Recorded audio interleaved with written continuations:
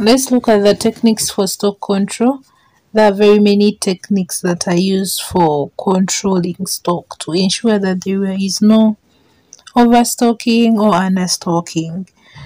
So there are very many, and the first one is ABC analysis, also known as classification or selective control. We have the two bin system, we have the order cycling system, we have the determining stock levels,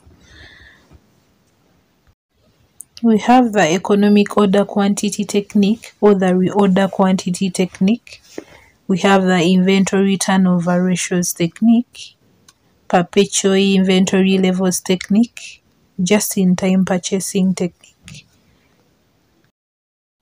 We have the VED analysis, which is vital, essential, and desirable analysis. And lastly, we have the materials requirement planning technique, which is also known as MRP.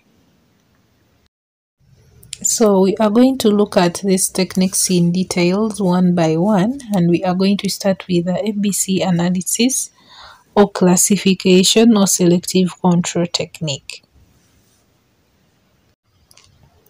This is an analytical approach that is called ABC analysis that tends to measure the significance or the importance of each item of inventories in terms of its value.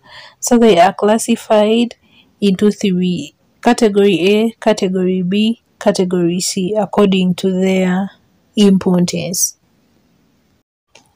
So the highest value items are classified as A items and would be under the tightest control since they are the most important items, the A items.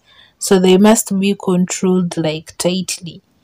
Then C items represent the least value items that would be under simple control since they are not that important, though they are necessary, but they are not that important, so they are under simple control.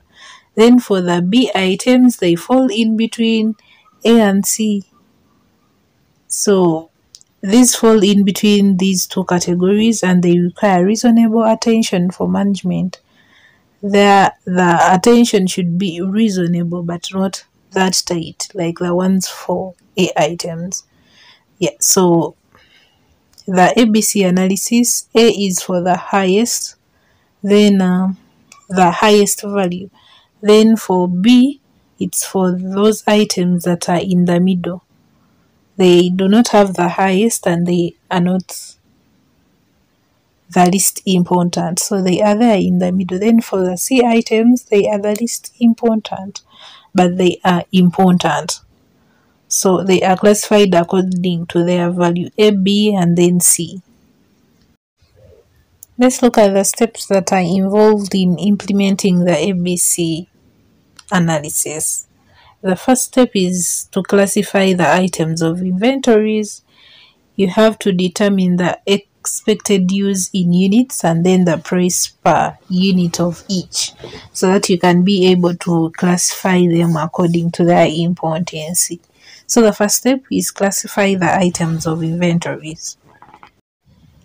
The second step is to determine the total value of each item by multiplying the expected units by the unit's price.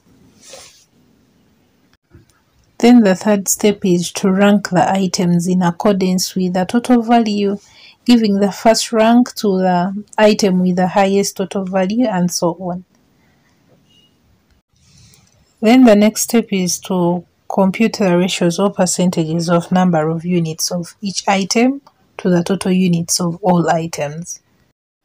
Then the last step is to combine items on the basis of their relative value to form these three categories. The one with the highest value or the highest percentage will take A, the second one will take B, then the last one will take the C position. So those are the steps that are involved. when implementing the ABC analysis technique. Yeah, so that is all about the ABC analysis technique. Thanks for watching. Do not forget to subscribe, like, comment, share with your friends. Let's catch up in my next video.